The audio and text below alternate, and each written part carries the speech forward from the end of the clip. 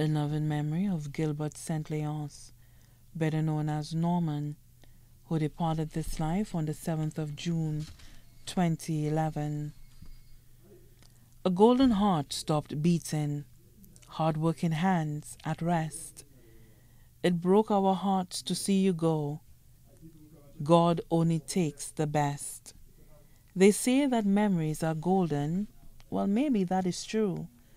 But we never wanted memories, we only wanted you. Your life was love and labor, your love for your family true. You did your best for all of us. We will always remember you.